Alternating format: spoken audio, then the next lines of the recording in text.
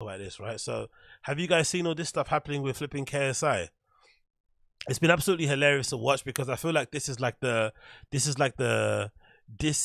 how do you call it? This might be like justice for him deciding to kind of get on his SJW tip and start flipping riling and dunking on Kevin Samuels when he passed away. Kevin Samuels has his faults, we all know this, but the way that he was going hard on Kevin Samuels, KSI, when he died, I think it's something like a ha, whatever it may be. It was him obviously trying to play up to the, you know, to the sentiment that existed on the internet at that time, that people hated KSI in general, right? I'm sorry, they hated Kevin Samuels. So they thought he's misogynist and all that malarkey. And when he did pass away, there was a really strong contingency of girls, of women online who were celebrating his death, and they were flipping loving it. It was like a Super Bowl for them. Fair enough, innit? Cool. But then KSI decided to jump in and get some free flipping clout points by dunking on him as well. And I feel like the ghost of Kevin Samuels has come back to haunt him, because now KSI has been involved in this nonsense thing where he was on this British game show we have here. And for some reason, he decided to say a racial slur that people used to say back in the day to describe Pakistani people. And it was kind of a broad term in general to kind of describe people that are, I guess, South Asian? Are they South Asia Pacific? I don't know. That region of like Indian and Pakistan, especially from the area of East London I'm from, when people could use that P word, it was usually in regards to just being insulting to anybody that happened to look Sikh, Indian or Pakistani, Bangladeshi, it didn't matter. Just to kind of describe people from that sort of region. And for some reason, KSI decided it was a good idea to say that in public and on TV and shit, and clearly it wasn't. And he got absolutely rimmed for it, and the people were going crazy. And now he's gone on this ridiculous apology tour to try and basically rewrite his wrongs. And I legitimately think this is some sort of like comeuppance for the way he went hard on Kevin Samuels. And it just goes to show, when you decide to kind of go this kind of weird performative work, because I think personally, I don't think the work thing is bad. I think everybody should occupy a position that kind of is congruent to who they are as a person. So if you lean more woke, if you lean more liberal, cool. If you're more conservative and more, whatever it may be on the right, cool. Just align with what kind of match up to your personality. The thing I hate the most is the grifting thing, where you're just kind of playing up to the thing just so you can make some money. But I also feel like if you do it the kind of virtue signaling way, you're usually going to end up being burnt, because deep down KSI isn't the left leaning super liberal dude. He is the edgy, controversial guy. That's how he made himself famous on flipping YouTube in the first place, right? Saying crazy stuff, acting so crazy, and sort of kind of flying off the seat of his pants.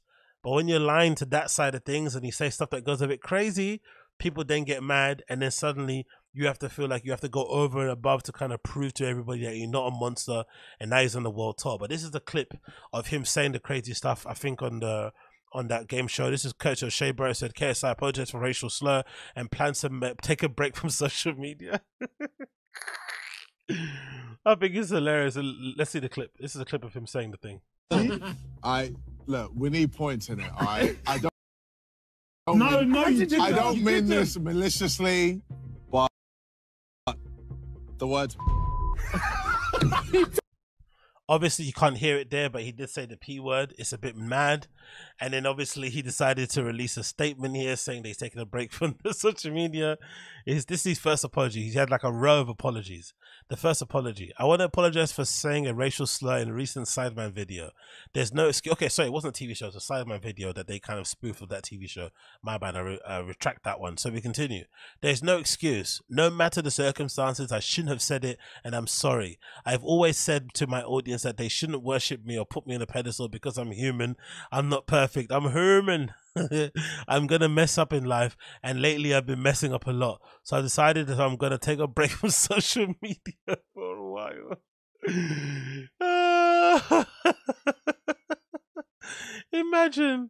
Imagine taking a break from social media because you said a racially insensitive joke. Sorry. This is why you're taking a break from social media. And honestly, there's nothing I hate more than people who publicly declare that they're taking breaks from social media. Just take the break. Don't tell us. We don't need to know that you're announcing it and we can timestamp it. We don't care. Go and take the break if you need to take the break. But announcing it to people as if it's some sort of achievement is really redacted. And if anything, it says more about your lack of self-control, your lack of willpower, your lack of life, your lack of hobbies and interests that, you know, if you're not on social media, then you may as well not be living. That is really sad. I know a lot of people are like that, but, you know, if you are like that, you probably should try to find some other things that you can fill your life and your time with, because spending your whole entire time wrapped up on what's going on social, it's going to get you in trouble the way it did with KSI. So you thought that was it, right? You thought it stopped there. No, it didn't, mate. It continued. We get another apology, this time from the whole Sidemen flipping collective. Personally, for me, this is kind of hilarious because I'm sure there's probably one guy there that looks like he could be from that region of the world. But the other funny thing is that I've always fucking hated the name Sidemen anyway. I've never watched one bit of their content. I know of this guy here, Bazinga, because his name, you know, it's kind of similar to my surname.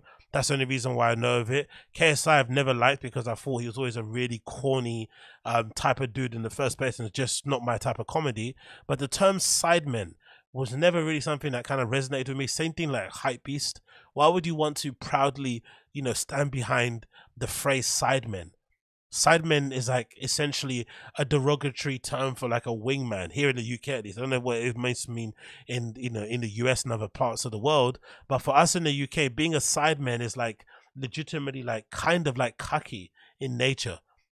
A little bit. Maybe I'm being a little bit extreme, but it's not the best compliment. So to kind of use that as some sort of flag to kind of fly under, never been a fan of it. So this is quite, for me, like gratifying and a happy place to be, because I've never rated these men. I think they were always flipping overrated, always corny, always lame. So it's good to see them getting dunked on and people squirming and whatnot. Life will return back to normal. It'll be all well and good in the next couple of weeks. Everyone forget about this, but it's nice to see these guys squirming because they fucking suck. It continues. This is an apology from Sidemen. During yesterday's Sidemen Sunday, a racial slur was said during the video. We accept that it was completely unacceptable and inexcusable. The fact that the incident was made light on the show was wrong and compounded the hurt. We deeply regret this and would like to truly apologize. We have reflected on this incident both collectively and individually and are truly ashamed that we let ourselves and you, the guys, down in this way. We want to use our channels to promote positivity, great entertainment, and we stand against racism and discrimination of any kind, and we fail to do that. Again, we are truly sorry and promise to do better. The Sidemen. Yeah, right. You know what's even funnier about it? I'm sure that guy Chunks, who, if I'm not mistaken, is Somalian, he's in the crowd. He's taking part in that game show. And he's from a community of people who, you know, I'd imagine, you know, have faced a lot of racial discrimination, especially in London, with some of the flipping slurs that get flung out there about Somalian people.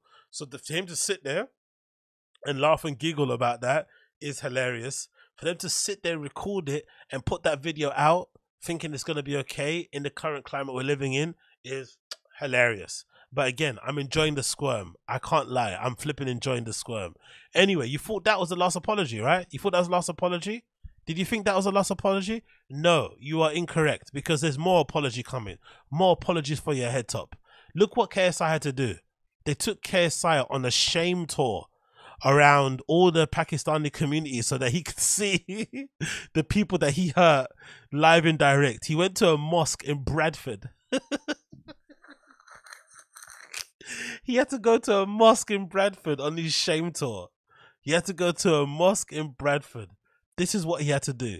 This is a caption courtesy of the Shea Bar. Following the recent controversy regarding the racial slur from KSI, he has visited a mosque in Bradford to learn more about Islam and the culture. It's a TikTok video of it.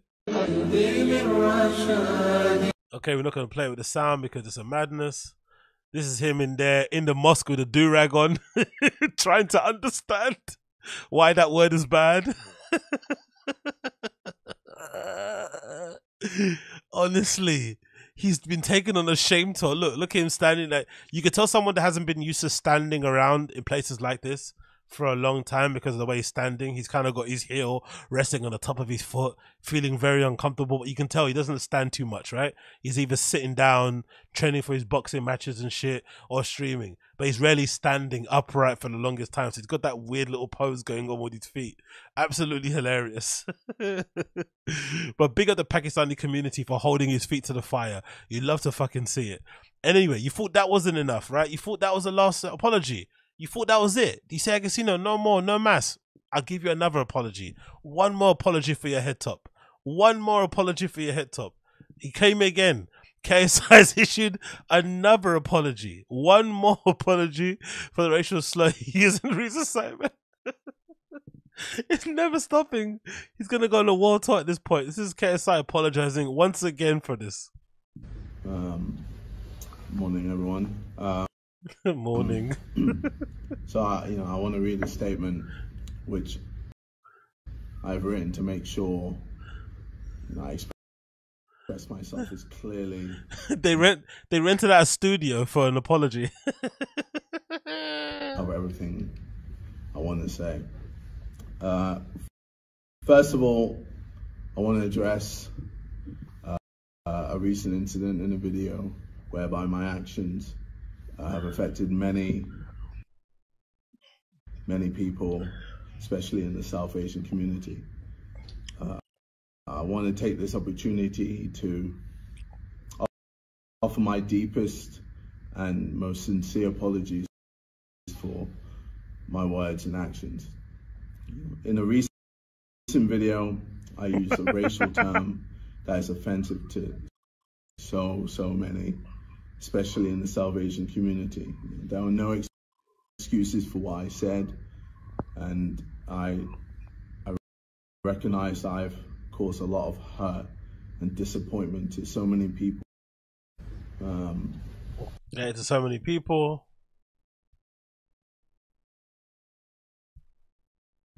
I've caused. I realize that my words, have consequences, and as a public figure, I've a responsibility to use my platform for good rather than perpetuating discrimination. And this week I have failed to do this. Privately, I have taken the time to engage in very, early conversations with some people from South Asian communities, and will continue to do so in the coming weeks and months ahead. Anyway, you see the vibes, you know what's happening here. Bloody hell, man. This is legitimately painful to watch. Painful to watch, because essentially this is just him doing this because, I can say what I want about Sidemen, I can say what I want about KSI not being a fan of them, but these guys are big deals, right? These guys are incredibly successful, incredibly famous, incredibly rich, incredibly lucrative business opportunities. So you can imagine the pressure that he's facing from people who are on the board of Sidemen, who are investors, who are waiting in the wings for deals and whatnot. There's probably so much money on the line right now.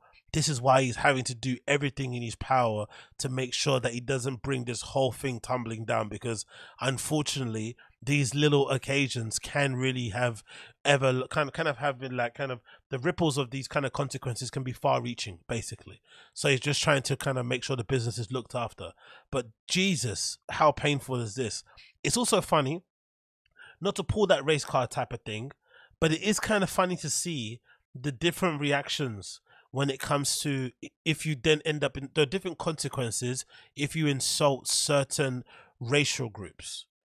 Certain people, certain racial groups are way more protected than others. I have a feeling if somebody said the same thing, a joke that happened to feature the N-word, and they happen to be very white, like chicken shop girl white, I don't think they'd get this kind of treatment. I don't think they'd have to go on a flipping tour and be apologizing to people and go to some pan band, some pan steel band somewhere in West London and learn about, you know, flipping Notting Hill Carnival for them to be flipping apologizing for, or go to flipping Morley's somewhere in flipping South London. You know what I mean? Like, they wouldn't have to do that. They'd have to just kind of, you know, keep their head down. Everyone kind of forget about it. But when you insult certain communities, especially now, especially considering what they're gonna go through in the UK, we're not talking about grooming gangs, all this sort of stuff. But you know what, going in the news, you have to be very sensitive. And then suddenly now they kind of rake you over the coals and get you to go on a flipping embarrassing apology tour that you clearly don't want to do, because you have to make sure everyone's business is looked after, because people's mortgages and, you know, private schools and flipping G-Wagons are on the line. That's essentially what's going on here. But it's legitimately hilarious. So maybe this is a consequence of him coming out so hard against flipping Kevin Samuels. I'm going to believe that narrative, and I'm going to keep pushing that. The ghost of Kevin Samuels rings around, and he has reminded KSI who is the boss. That's what's basically happening here. Who is the boss?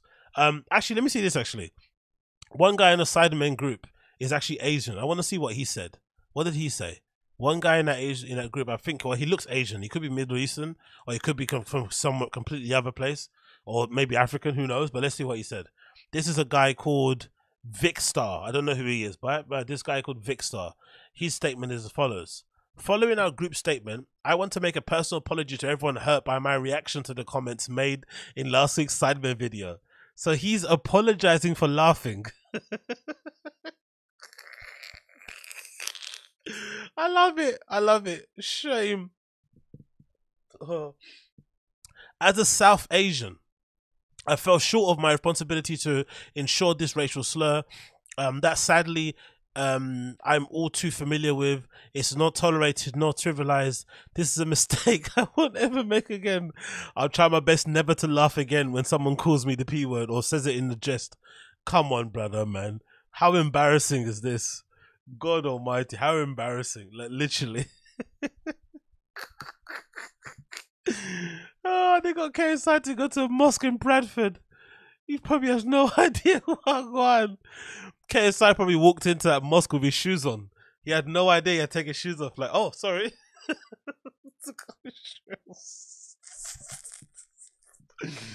Oh, I fucking love it, man. Hilarious. Oh, well. That's what you get, in it. That's what you bloody get, man. Anyway. Oh, I'm sorry, but that stuff makes me laugh so much. I love to see it. I really do love to see it. So, moving on from that. Moving on. What do you guys have to say about this?